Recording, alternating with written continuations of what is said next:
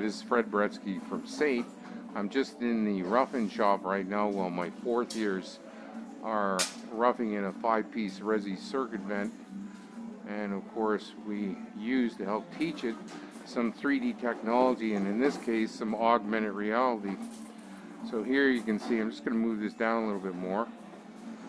You can see on the right hand side they'll be doing a multi-story wet vent up to the kitchen sink. Now this model is slightly smaller than to scale, so you're seeing the kitchen sink, which is really supposed to be above, it's just slightly above, so that'll be upstairs.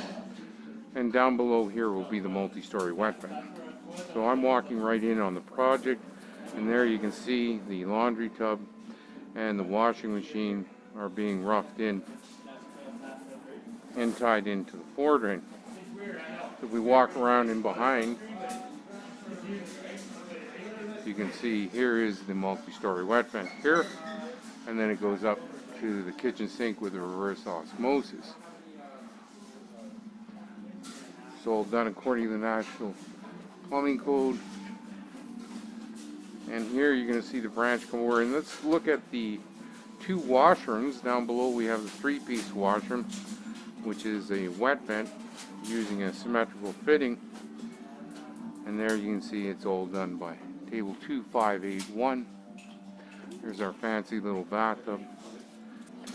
And up above, so really this would be in the floor above, I have it slightly lower. This will be the 5-piece Resi circuit vent to our upstairs washroom.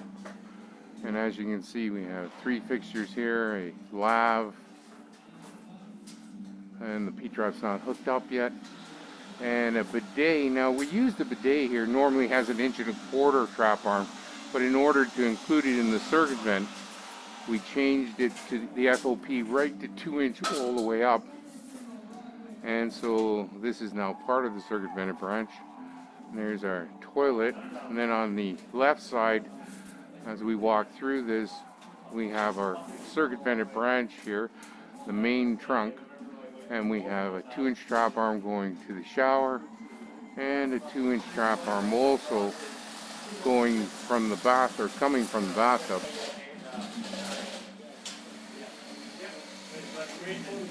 As you can see here, so this is a 5-piece Resi circuit vent with all 5 fixtures.